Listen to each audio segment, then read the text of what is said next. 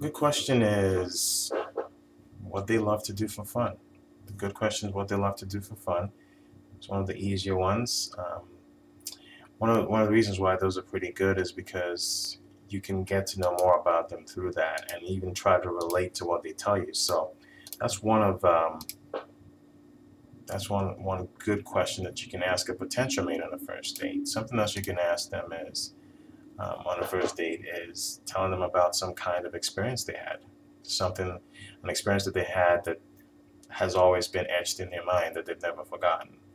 You know, it could have been a trip that they had. Maybe they went to Disneyland when they were 8 years old, or whatever the case may be. You could ask them, tell me about an experience you've had that has always stayed with you.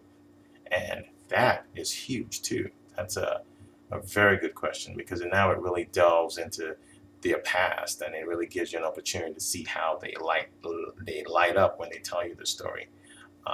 And then again, you can relate to that too by giving them your own experiences. So those are a couple of pretty good questions you can ask a potential mate on a first date.